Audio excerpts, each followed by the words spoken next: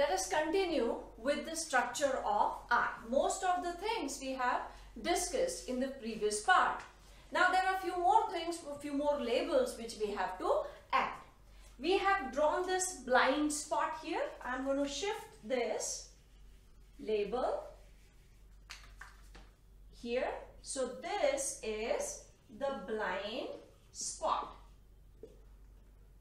And blind spot is the region where there are no rod cells or cone cells. So there is no visual part here. Now in this part of retina we have shown a depression. This central part is right in front of the lens. This region, the central region, is known as area centralis, or there is one more term given to this, and that is macula lutea. Macula lutea. This is the portion where there are only cone cells. There are only cone cells. And the depressed area, this depression which we are seeing here, is known as fovea. So the area is known as macula lutea or area centralis, which has only cones. And this sort of acts as a guide. And there is a depression which is called fovea. This is the point where sharpest images form. So this is specifically for sharp daytime image. So the image formation is sharpest in this area. Now we have already labeled two liquids which are there in the anterior and the posterior compartments. The first liquid which we wrote was aqueous humor. This aqueous humor performs certain functions. For example, it is going to provide nourishment to two layers. It is going to provide nourishment to cornea. Nourishment to cornea is provided by two liquids. One is aqueous humor and the other is the lacrimal secretion or tears. So here aqueous humor provides nutrition to cornea and to the lens also, and to the lens.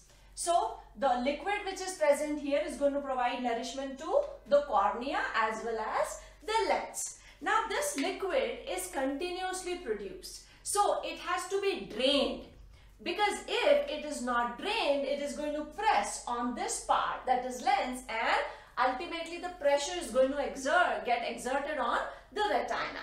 And this results into a serious kind of problem called glaucoma.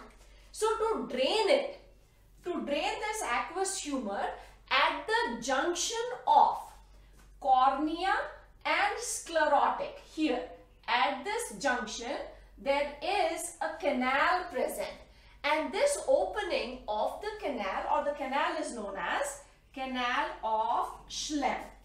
It is called Canal of Schlemm. This drains. So here we will write that aqueous humor gets drained by Canal of Schlemm. And the location where this canal is present is at corneosclerotic junction.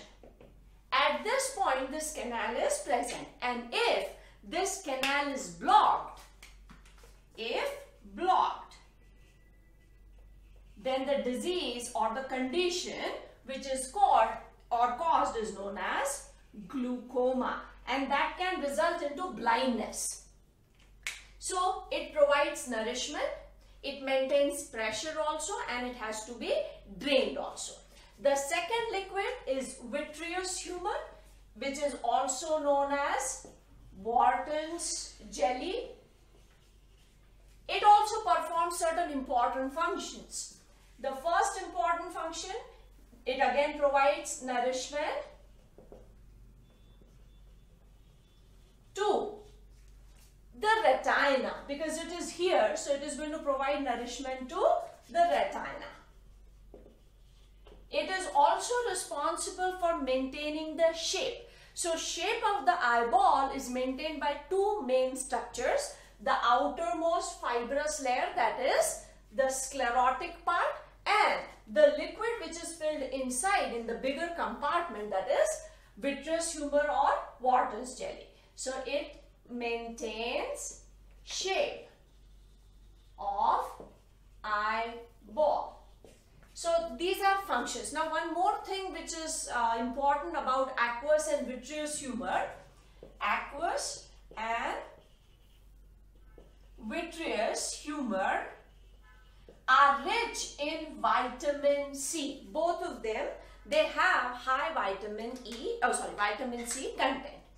We will add one more structure here. There is a transparent canal which runs from this vitreous humor. It starts from the optic nerve, from where the optic nerve emerges, and it goes up to the lens. So from here there is a transparent canal which is going like this, narrow canal. This is known as hyaloid canal.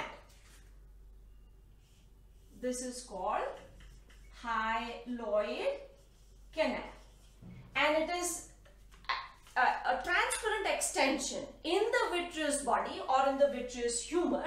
Vitreous humor has three names: vitreous humor, Wharton's jelly. It is also known as vitreous body.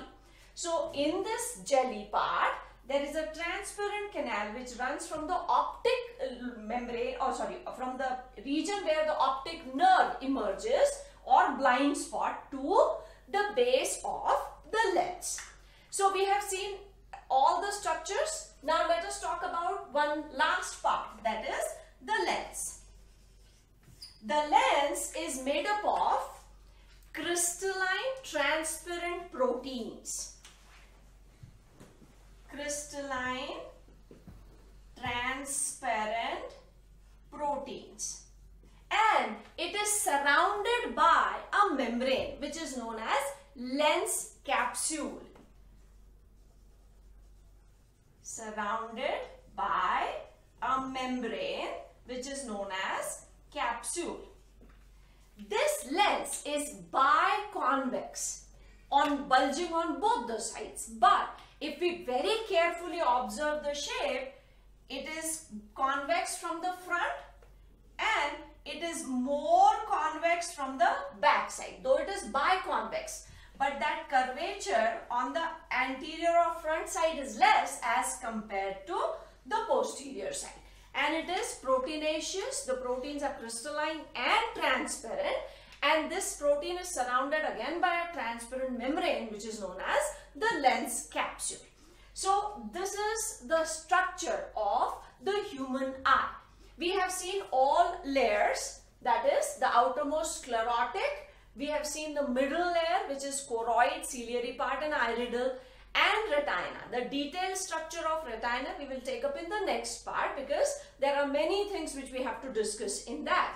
And there is an area from where the nerve leaves the eye. The nerve is optic nerve, which is a sensory nerve, and because this is the sense organ, then the sensory nerve is perceiving that photo reception and taking it to the optic lobes. The innermost retina, which has rod cells, cone cells, ciliary part and iridal part. Ciliary part of both the layers combine to form ciliary body. Iridal parts of both combine to form the iris. Iris also has two types of muscles. Ciliary bodies also have two types of muscles. From the ciliary body, the lens is suspended with the help of suspensory ligaments. The lens is biconvex and we have seen the shape. It is more convex on its posterior side. There are two compartments formed because of this lens hanging in between. In front of it, it is aqueous compartment or chamber filled with aqueous humor. Posterior is known as vitreous chamber or filled with vitreous humor. Now this is the structure. The important things or terms which we have to remember is the central part which is known as area centralis or macula lutea, and this depression, which is the fovea. As we have seen that this is the region where there are only cones. As we move from this side towards the front, the number of rod and cone cells would be equal. But as we come closer to the lens, the number of rod cells increases. So distribution is, in this region, only cone cells. As we move either ways, that is coming towards the anterior side, number of rod cells, cone cells, pretty much equal. Here also equal. As we come closer to the lens, there are more rod cells and less cone cells. So all these terms, ora serrata, important. Again, it is a fibrous finger-like structure at the junction of the retina, that is optical part, and its ciliary part, and Canal of Schlemm, which is present at the junction of cornea and sclerotic. And this canal drains all extra aqueous humor. If this doesn't get drained or the canal gets blocked, the aqueous humor accumulates, it exerts pressure on the lens, and ultimately the pressure is exerted on the retina, and this results into blindness, and that condition is known as glaucoma. So this is the structure of the human eye. In the next part, we will take up the structure of retina only, and then we will see the mechanism of working.